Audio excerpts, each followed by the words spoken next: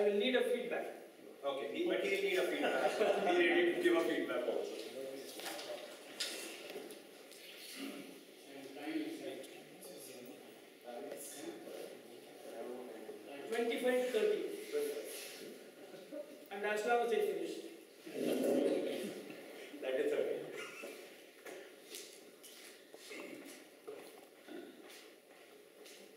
It was a short movie, right? Huh?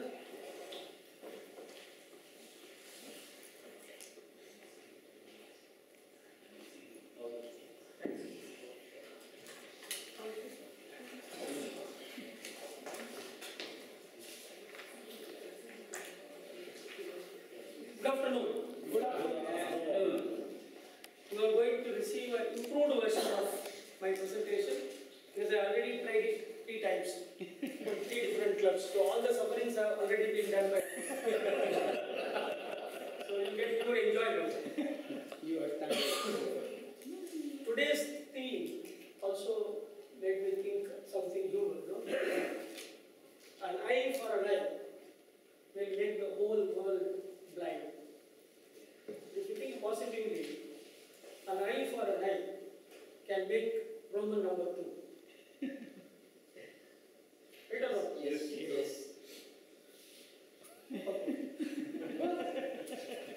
It's not a humor workshop as such. Workshop means I'll have to give you some assignments, some case studies, we get to evaluate that and tell you how you did. I am basically sharing what is my humor speech preparation experience and tips. How do you find humor in your daily life? So that can be used in your speeches. Okay, so it is not a humor workshop, it is a humor preparation tips, experiences and tips that I am going to share with you, which you can use. So can somebody tell me what is humor? Something that makes you laugh. Something? Something that makes you laugh, makes you smile. Whatever Sam Makes you says, happy. whatever Sam says is humor. There are humor champions in here and natural people who naturally are humorous. I am one. Like without much effort, when I say something, people laugh. And also, there is a once you have a reputation built that you are humorous, even when you come and say that today is Wednesday, people will laugh. Just how it happened now. Today, it's not even Wednesday.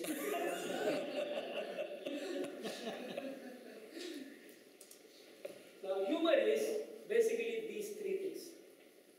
A painful thing told playfully.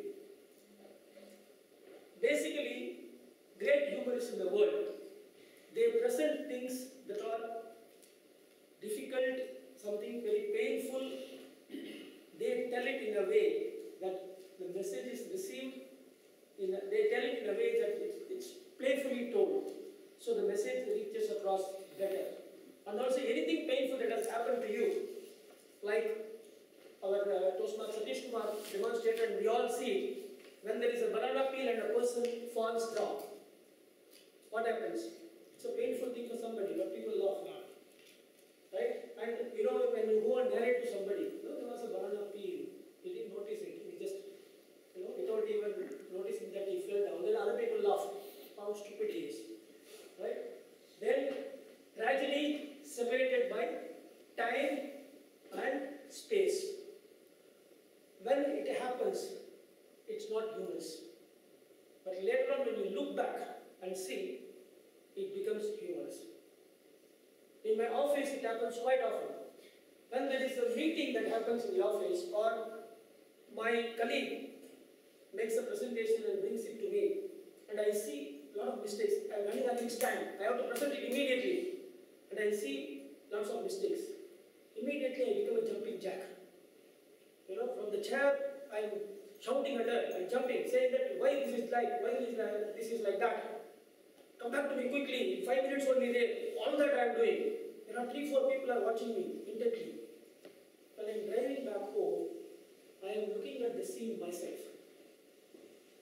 How was I? If you visualize yourself, you will see you are so comical there.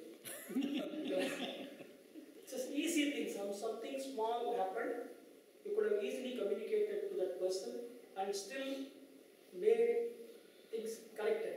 But still, I was very nervous, angry, and reacting in a very indifferent way. Now, when you put the situation in words and narrate it nicely, it becomes humorous because you are showing your stupidity to people, how stupid you are. Intelligent display of stupidity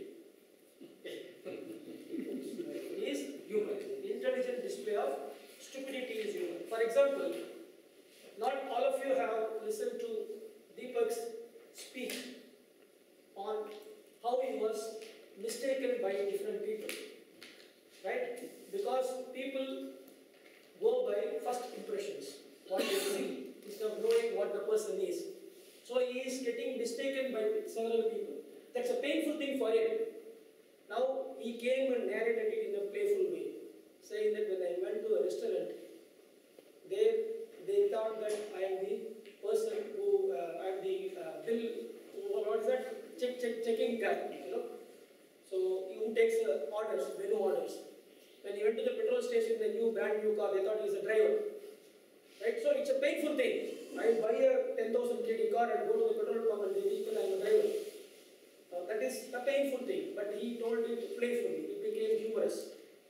Right?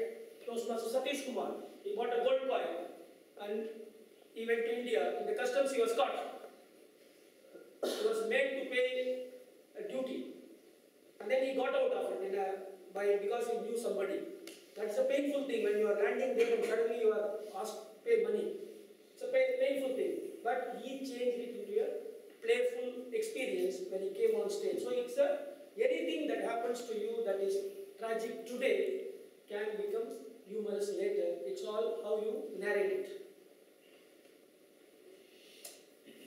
And why do we need humor at all? Because it's missing in lives. Stress buster. It's an easier way to pass on the message and people are receptive when you are saying some message in a humorous way. Excellent. See, humor basically has these things. It grabs attention. When somebody tells something in a humorous way, people are attentive. Even if they are not attentive, they are sleeping. When the neighbor is laughing, they want to know why. Right? So, and then they start participating. So it grabs attention. For humor, I'll give a great example. The 2016 runner-up of World Champion of Public Speaking, Aaron Beverly, he used a 54-word title for his speech. He had 7.5 minutes to give his speech, and he made the contest chair speak for 2 minutes for his title. We were there witnessing that, right? Udit was there. Now, the 54-word title was so long, one single sentence, it made people laugh 3 times. Each time the title was made. Already the attention was grabbed from people. Right? People are attending. What is he doing? 54-word title, you have never heard of this. What is he going to say? And then his speech started. So it helps you to grab the attention and create that hook. Then it releases tension. When there is tension in the room, you are discussing something very important, like how Toastmaster Vinod Jain was talking about attitude. How attitudes make all the difference. And then he relieved the tension by talking about a girlfriend. Before marriage and after marriage. Immediately we were rude. What is he talking about girlfriend? No, we are not bothered about the wife. It releases tension. Even in the office situation, we were sitting in a meeting and discussing about the customer experience in our office. And then we wanted to solve why customers are so frustrated. It was a very tense meeting. The sales guy is defending himself. The customer service guy, I said, sir, we want to give the customer one experience with us. So when he calls, we want to ensure that he never calls again. Then it released tension. People, everybody laughed. Then they went on, moving on to how to resolve the problems. It helps, humor helps relieve tension. It livens up the proceedings. You will not have sleepy faces in the audience if you have humor. Even when you are talking to each other, In a party, around whom more people are there. The person who livens up the proceedings with the humor, around people who laugh, who make others laugh.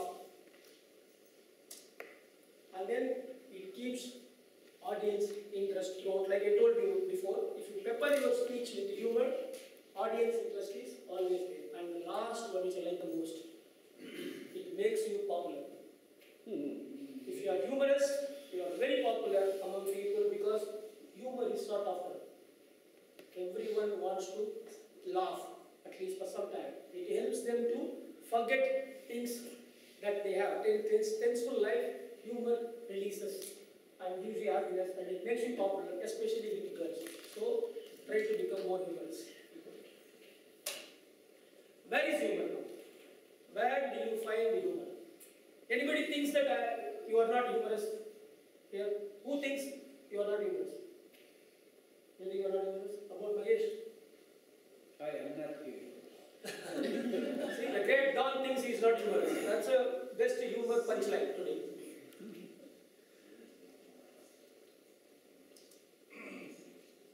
You'll have to see what is stupid about you. Okay? That is where the real humor is. What is stupid about me?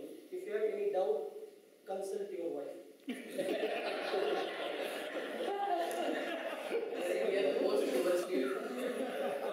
Those who have no wives. They have the answers for your stupidity. Okay? Consult your wife. Still, your wife is like an evaluator, doesn't tell you much. Go and ask your children. They are very plain and straight. They have the record of all your stupidity since their birth till now. Okay? What is stupid about me? And then your own experiences. Various experiences that you have in your life, there the humor is lying. In my own case, these three things what I have mentioned here. 2015, DTAC, District Toastmasters Annual Conference. I booked the flight ticket, I had the visa, I went to the wrong airport. Half an hour before the flight. And then I started fighting in the airport with the people. Why the flight is not here? I booked for flight to Dubai and I went to the Kuwait main airport. And I am not able to find the flight. Now that, at that point, is frustrating. Right? I am not able to go to a conference. Later on, when you think, I was so stupid, I was not even seeing the ticket where I have to board the flight. If you narrate it in a nice way, that stupidity creates humor. The second one, expired visa. Santosh was with me. 2016 DTAC. I don't learn from mistakes. Because I am humorous. I went to correct the airport. I had the correct ticket. I went to the right counter. I was in fact interested in upgrading my ticket to business class. And they said, no, you are outclassed. So you saw my visa and said, your visa is expired. Sir, it is stamped up to February 2018. I'm not talking about Kuwait visa. The visa you need to go to UAE. Because I had booked that visa 3 months ahead of time. But I was very happy when I received the visa in 1 day time from Dubai. I said, very efficient government. They sent me in 1 day. I never saw that it expires in 1 month. Happy with the visa, I put it in the folder, only took it out when I had to travel. Again, painful thing. I had to spend 2 suspenseful days before I could get a visa and go to DTAC, and I was representing Kuwait in the humorous speech. And most frustrating part was nobody laughed when I gave the humorous speech.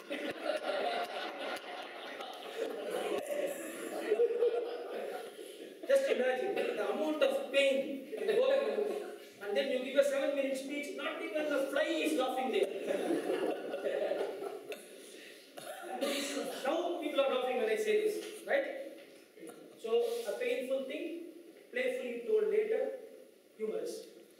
And then the third one is doing something ahead of time. We had a party arranged in a neighbor's place. The time was 7 p.m. on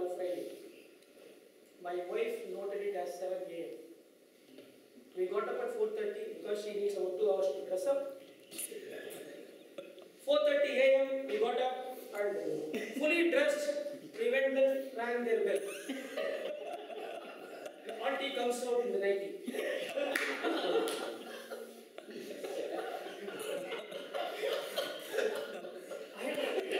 Humorous. So these are incidents that happen in your life too, not only in my life. Really happened? Really happened. And I just hope that history doesn't repeat.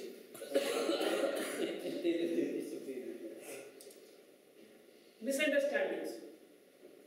This is a great area where humor again happens. Whenever you have misunderstandings. What misunderstanding? Somebody tells you something and you do something else.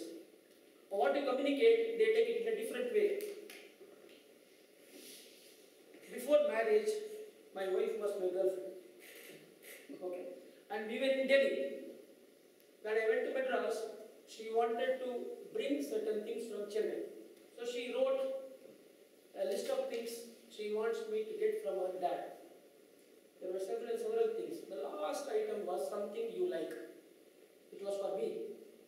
I went and read down to her father. She wants this, and something you like she wants.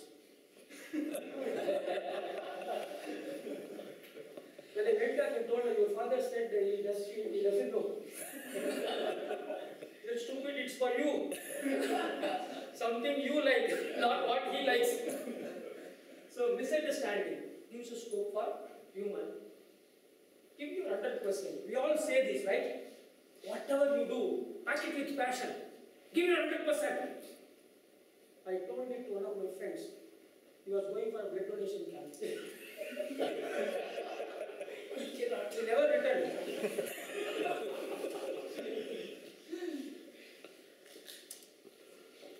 Observations. When somebody else is talking, you are speaking to others. Watch them for their body language, their speaking tones, and then look for stereotypes. We do look at it. These are the places where humor is available. Stereotypes, speaking styles of people. Some people have a tonal variety in their thing. They have some body language, which later on, when you act it out for others, it becomes humorous. If anybody has watched Mohsin Hussaini's speech in Division I contest, you would have seen he was narrating his frustrating experience of taking hot Indian food and its effect on his stomach. And he's a Kuwaiti, right? And then you can imagine what kind of feeling he would be having. And then he was narrating. He went to the washroom, and after he finished whatever he done there, he didn't find water. And in India, we don't keep paper towels, right? So he was acting it out on the stage, how he was working, finding water. Body language makes people laugh. Then incidents and reactions of people during those incidents.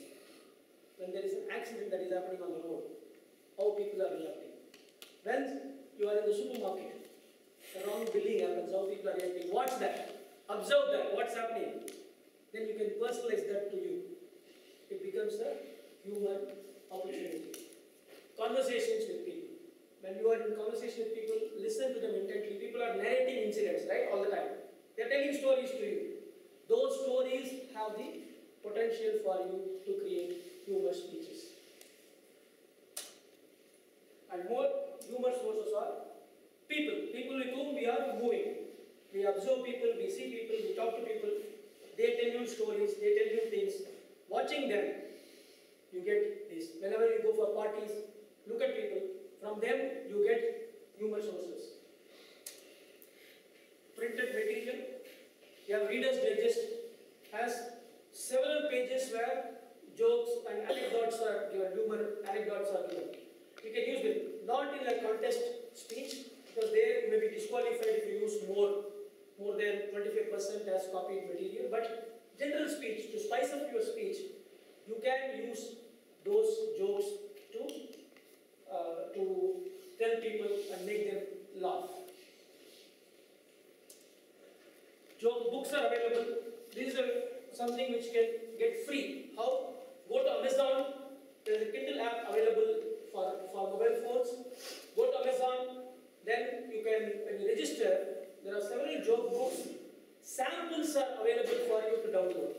They tell you, give you 10 to 15 pages of any book sample is available. So joke books, if you download 15 pages, then you get 15 pages worth of jokes. And there are many collections of jokes available online.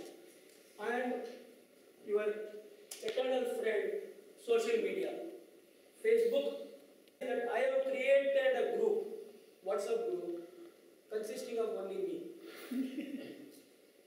Whenever I receive a joke which is nice, an anecdote which is humorous, I forward it to myself, to that group, so that it is stored there. I also add tags to those jokes so that I can retrieve it, like office jokes, family jokes, friendship jokes. Like that, I categorize and then I forward it there. So whenever I need a joke, I can always put it. Today I am not doing it. Today I am able to give jokes on my own.